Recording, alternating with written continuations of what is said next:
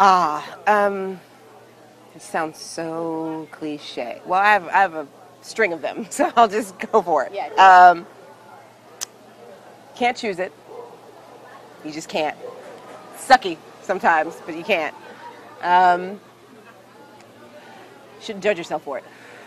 If you love somebody, you love somebody. Even if they're a little fucked up, even if they're twisted and whatever, at the end of the day, you need to trust that you're not a horrible judge of character and that there was something about the person that you loved. And just be glad that you actually loved somebody, because to not love is you're missing out on so much. So be grateful for the fact that you felt those feelings for somebody, regardless of how twisted or whatever the relationship was. Be it your parents, a love relationship, whatever. At the end of the day, you felt love, and that's important. That's what makes us human. So there's that. And I've also learned, yes, I love how the things that I've learned.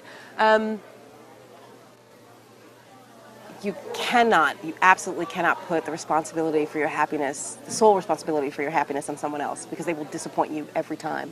It's not their responsibility. You have to love yourself more than these people love you. You have to.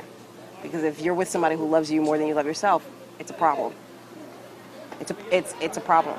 So if you're expecting great big love from somebody, you gotta give great big love to yourself.